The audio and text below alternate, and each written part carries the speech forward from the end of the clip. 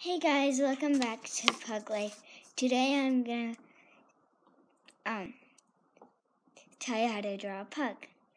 So first, on a piece of paper, you are going to draw a oval for the pug's body.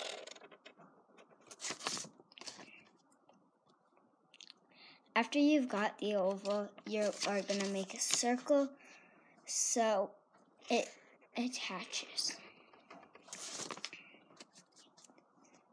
So it's a circle and oval attached. Kind of like an L if you turn it. Then you're going to make ears, oval ears. They're going to be floppy. They don't have to be the same size, but they should be the same shape. And next, then you make a smile, make a line in the middle, and make an oval, and then put 2 dots above the oval. So there's the head.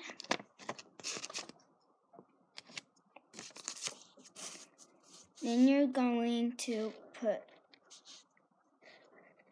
2 ovals now next to each other.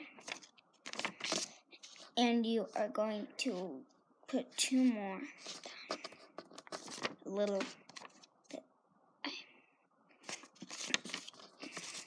Then you're going to make a curl, a spiral. There. That's how you make a pug. Bye. Thanks for watching.